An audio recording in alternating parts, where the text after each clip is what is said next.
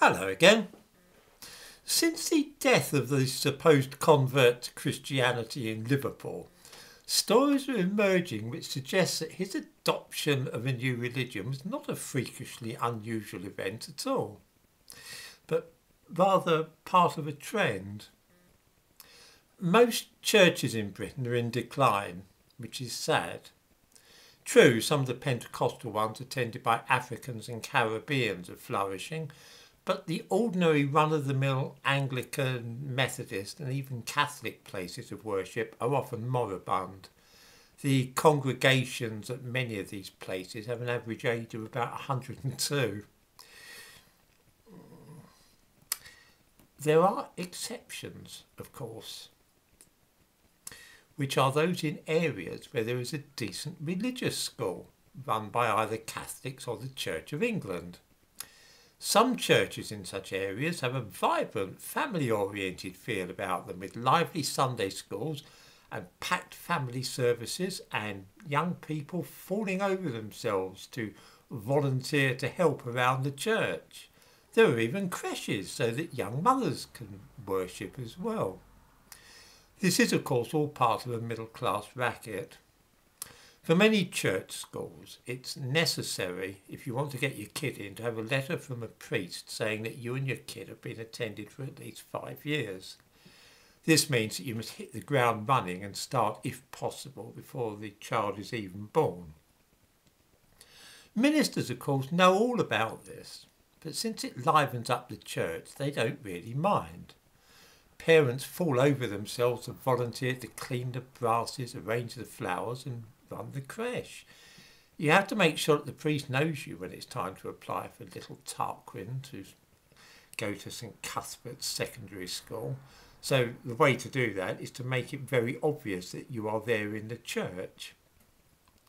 Many parents also make cash donations to the church, which is also helpful. So although they know that these people are only faking it, the churches concerned don't mind all that much. I was viewed with great suspicion at my local church because of this business. Although I'm not a Christian, I wanted my daughter to grow up knowing about God and to associate with God-fearing people. Had we lived in an Arab country, I would probably have started taking her to mosque, but since we were in England, the church seemed a better bet. When we lived in Tottenham and she was a baby, I used to run the creche in the Friends meeting house there, the Quakers.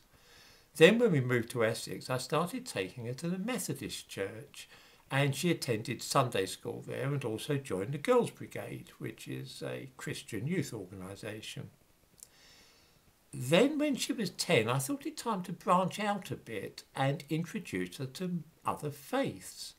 This entailed praying at a Hindu temple, the one in Neasden in London, going to mosque, a Catholic church. I also took her to a very high Anglican church, which was so high it was indistinguishable from a Catholic place. She took to this and asked to start attending this church rather than the Methodist one. So it was that we became regulars there. She was baptised and became very devout, every Sunday processing into church behind a priest in fancy dress and carrying crosses and all the rest of it. I began running the youth club there when she was 11, and this led to the gravest suspicion on the part of other parents. My daughter, of course, didn't attend school. She hadn't attended primary school, and they naturally assumed that my helping out at the church was part of a scam so that I could get a letter from the priest to let her go to Davenant Secondary School in Loughton, which is an ecumenical Christian school. When it became clear that this was not what I was after, people became quite concerned. They simply couldn't understand why any parent would attend church and then go along on Sunday evening to run the youth club unless they were getting a school place out of it for their kid.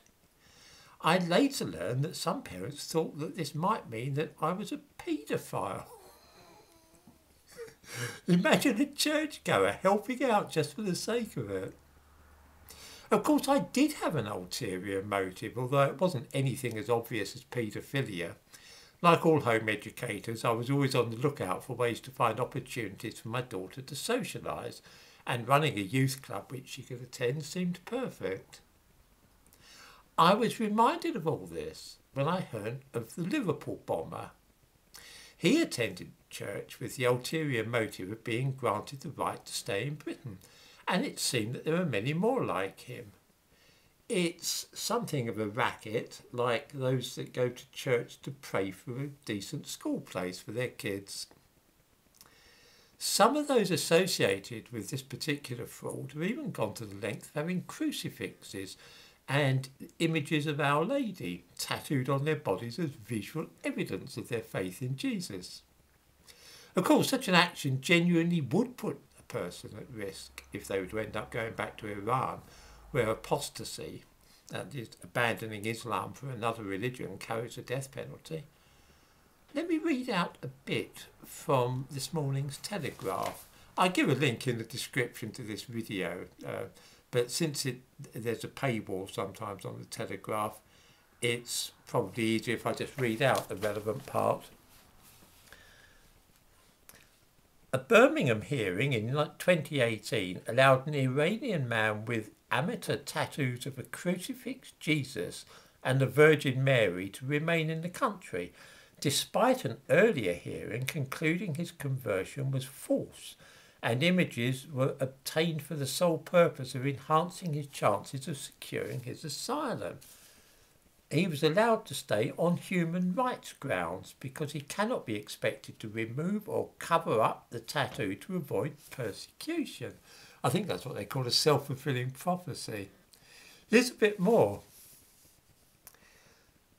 Last year, a 26-year-old Iranian who said he had converted to Christianity and fled to the UK was allowed to stay because the judge sitting in Manchester found he has a mark of faith, a large tattoo.